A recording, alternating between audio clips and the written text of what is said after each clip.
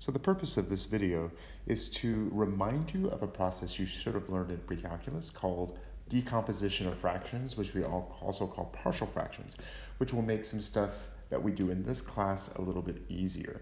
So the entire idea behind decomposition of fractions is it's sort of the reverse of adding and subtracting fractions. So you know when we actually are adding fractions normally, we would take the two fractions, we would get a common denominator between them. Least common denominator is preferable, but a common denominator is fine. We would adjust the numerator in a way that we adjusted the denominator to make it a common denominator. And then we would add the numerators of the fraction together and put that over the common denominator. Now, what partial fractions or decomposition fractions attempts to do is to take that process and reverse it. Instead of starting with two fractions we want to add, we want to start with the sum of fractions that we have and basically break it down into fractions that were added together. So I'm going to walk you through a few examples. I'm going to give you the steps in the first example, the second example, and the third example. We'll follow it all the way through. So I'm going to take this fraction and I'm going to decompose it into simpler fractions. So the fraction is 7x minus 5 over x squared minus x minus 2. So the steps over here are to the right. The first thing you need to make sure is that your fraction is a proper fraction. And for these, what that means is that the degree of the denominator is greater than the degree of the numerator. So in this case, you have a degree on top of 1, degree on bottom of 2. We're good to go. Next thing, factor all your denominators as fully as possible. We'll only have one denominator. So I'm going to factor this. And the factors into x minus 2 and x plus 1. Cool. Now, we're going to set the original fraction, which was this. But I'm going to use the factored form equal to a sum of fractions with individual factors as denominators. So the factors I had were x minus 2 and x plus 1. So the denominators of these fractions will have individual factors in them. So I'll have one factor with x minus 2 and one factor with x plus 1. If I had had three factors in the bottom, I would have had three different fractions. And then on the top of each of those fractions, we're going to have generalized polynomials of 1 degree lower than what's on the bottom. So if you look at the denominators that I have here, they're both first degree polynomials, they're linear. So the thing I'm going to put on top is going to be a 0 degree polynomial, which is basically just a constant. And generalizing it means that I want to use a parameter instead of an actual number there. So on top of that first fraction, I want a constant of some sort. So I'm going to use a letter A to represent that constant. And on top of the second fraction, because it could be a different constant, I'm going to use a letter B. Now, I want to multiply both sides of this equation by the least common denominator, which means I'm going to take this whole thing and I'm going to multiply it by x minus 2 times x plus 1. So on the left-hand side, the entire denominator would go away. On the right-hand side, that first fraction, the x minus 2's would go away and would leave me with x plus 1 times a. And in the second fraction, I'll be left with b times x minus 2. Now, there are a couple of ways to solve for the generalized constants, which would be the next step. I'm going to show you the sort of down and dirty way.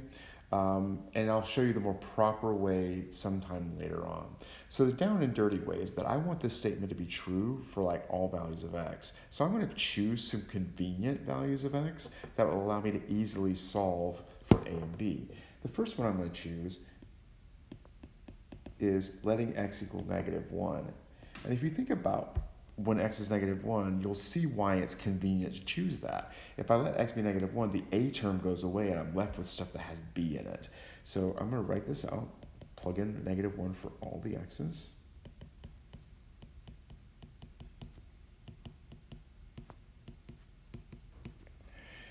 So that would give me, let's see, -7 plus 5 is -2. The a term would go away and I'd be left with b times -3, and that's enough to tell me that b is 2/3. So if I let a go away, it was easy to solve for b. So now I'm going to focus on making b go away. in order to make that happen, I would have to let x be 2. So I'm going to plug in 2 for all the x's.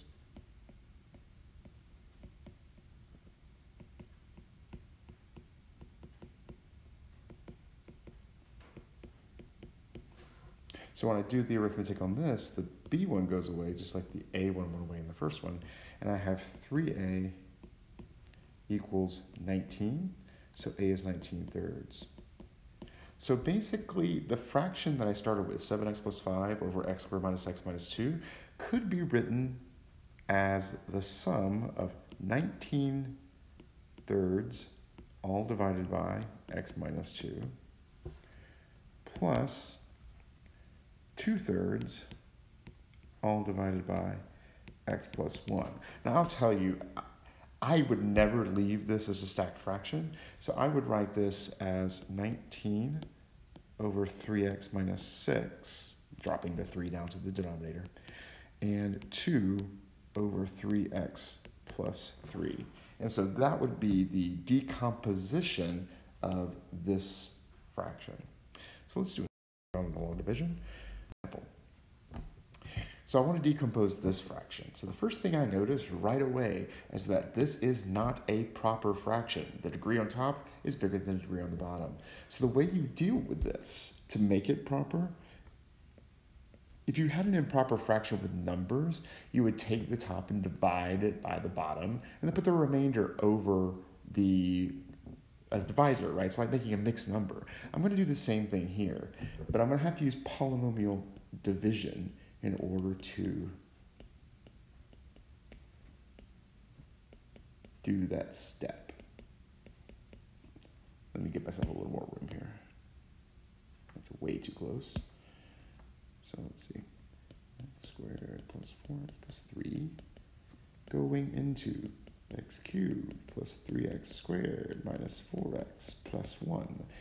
So if you don't remember the polynomial long division, algorithm is divide, multiply, subtract, bring down. So I would divide the first term of the dividend by the first term of the divisor, x cubed divided by x squared, and that would give me x. And then I'd multiply that result by everything in the divisor, x times x squared plus 4x plus 3, which would give me x cubed plus 4x squared plus 3x. Then I would subtract those. The first things go away. The second thing, I would get negative x squared, and the third, I would get negative 7x, and then I bring down a term. Repeat the process. Negative x squared divided by x squared is negative 1. Negative 1 times the whole divisor would give me negative x squared minus 4x minus 3. Subtract those things. First thing goes away. Second thing, I get negative 3x, and then plus 4. There's nothing else to bring down, and the degree of what's on the bottom is less than the degree of my divisor. So this is my remainder, negative 3x plus 4. So I'm going to take that negative 3x plus 4 and write it over my divisor. Now, essentially what I've done there is I've made a mixed number. The x minus 1 is kind of like my whole number part, and the negative 3x plus 4 over x squared plus 4x plus 3 is sort of like my fractional part. Okay, so now I'm going to focus on breaking the fractional part down into its simplest fractions, because this part over here, the x minus 1, is a nice pretty whole number part. It no longer needs to be decomposed in any way. So we're going to focus on 3x plus 4, sorry, negative 3x plus 4 over x squared plus 4x plus 3. So negative 3x plus 4, x squared plus 4x plus 3. And I'm going to decompose that. So I would factor x squared plus 4x plus 3. That's x plus 3 and x plus 1. I would set the original fraction that I have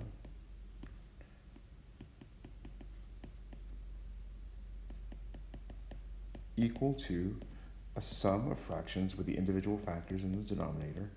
Each of these factors is a linear, so my tops are going to be 0 degrees, or just constants, generalized. I'm going to multiply both sides by the LCD.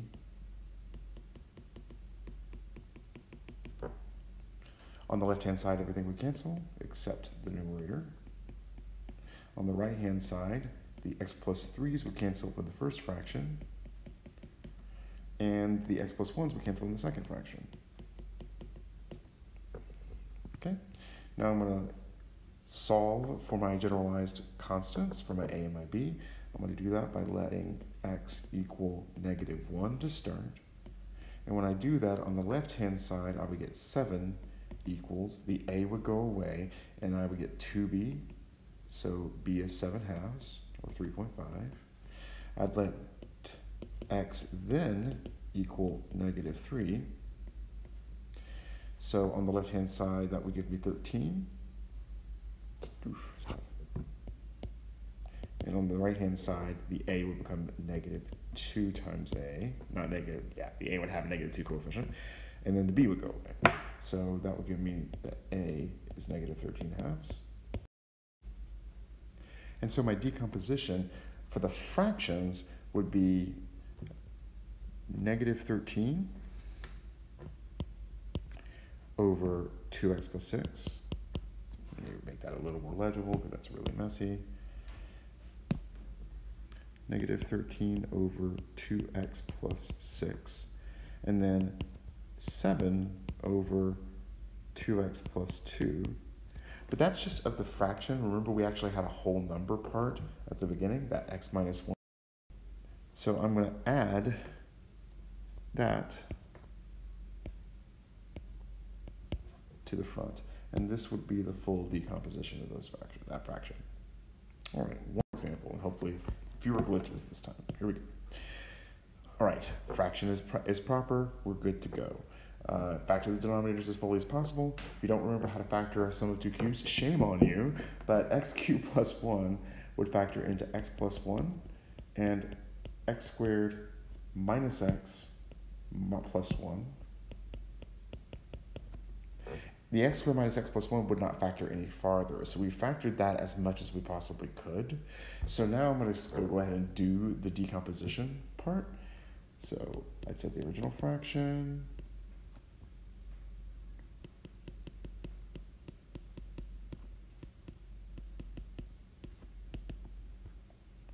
And I'd set this equal to a sum where each of those denominators has a factor in it. And then I put on top generalized polynomials that are 1 degree lower than the denominators. So on top of the first fraction, that would again be a constant, so it's a. But on top of the second fraction, my denominator is quadratic. So the thing I'll put on top would need to be linear. And linear things can have both an x term and a constant term. So when I put this thing on top here, I'm actually going to put bx plus c, because it could have a constant term and still be linear. The process then continues just as normal. We'll multiply both sides by the LCD. On the left-hand side, I get x squared plus 3. On the right-hand side, I get a times x squared plus x plus 1. And I would get bx plus c times x plus 1, right? Now, I've gone through this and I've shown you basically the way to, do it the quick and easy way. This would be a good problem to show you sort of the long and tedious way of doing partial fractions, because if you did it the quick and easy way, you'd only be able to get A. You wouldn't necessarily be able to get B and C. So I'm going to go ahead and show this to you, and we'll get accustomed to what it looks like. So the long way of getting these generalized constants is by taking the thing that we have on that right-hand side and going ahead and multiplying it out.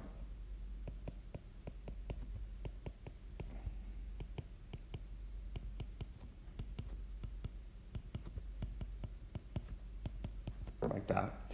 And then I'm going to get everything that's on the right-hand side that are like terms together. So if I look at that right-hand side, my x squared terms are ax squared and bx squared. So if I were to add those things together, I would get a plus b times x squared. If I looked at my x terms, I have an ax, a bx, and a cx. So if I added those together, I get a plus b plus c times x. And then if I look at my constant terms, I have an a and a c. So that would be a plus c is my constant term. Now there's a rule that if two polynomials are going to be equal to each other, then their coefficients of like terms must be equal to each other. So if you look at the thing on the left, we have an x squared, we have 0 x's, and we have a 3. That means on the right-hand side, the x squared term, which has a coefficient of a plus b, would have to share the same coefficient as the polynomial on the left-hand side, which is 1. Same thing for the x terms. On the left-hand side, that coefficient is 0. On the right-hand side, that coefficient is a plus b plus c. And the constant terms, likewise. So you get a plus c equals 3. Now, this is a system of equations, and there are 3 variables, and we should know how to solve that, but it can be a little bit time-consuming. So I'm going to sort of throw in the dirty thing that I would have used earlier now, so I can get one of these variables to sort of help me out. So watch this. I'm going to go back to this right here, and I'm going to say let x equal -1. If I let x equal -1, the thing on the left-hand side becomes 4. This would be a times -1 squared, which is 1, minus 1, which is 0, plus 1, which is 1, plus -b plus c times 0. So that entire term will go away. That's enough to tell me that a is 4. Notice that both the b and the c went away. And if I tried to find something that would make the a go away, it turns out that x squared plus x plus 1 has only imaginary roots. So I don't want to be having to plug in i's and getting imaginary. We're outside of the imaginary realm right now. So I'm going to use this little dirty trick to get the thing I know, and then use this 4 to get the other numbers. So I know that a is 4, and I know that 4 plus b is 1. So that would mean that b is -3. And I know that 4 plus c is 3. So c is -1. So the decomposition of this fraction would be a, which is 4, over x plus 1, plus bx plus c, which is -3x minus 1, over x squared minus x plus 1. Now, a quick note about why this is useful. A lot of times when we're faced with finding antiderivatives, we might have a complicated fraction as our integrand. This process allows us to take a complicated fraction, assuming that we can actually, factor the denominator and turn it into something that is simpler to work with. In other words, a sum or difference of 2 fractions, which we could then take the antiderivative of separately. So we'll do some examples of that in class.